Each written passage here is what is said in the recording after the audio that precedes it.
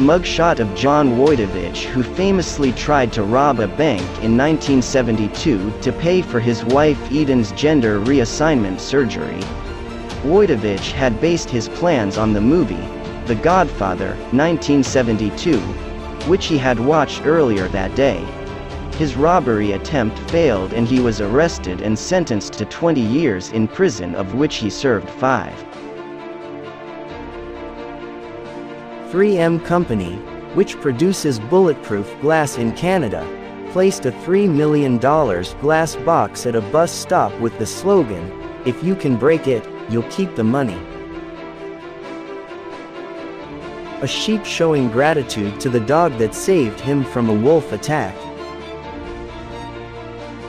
$1.6 billion worth of gold,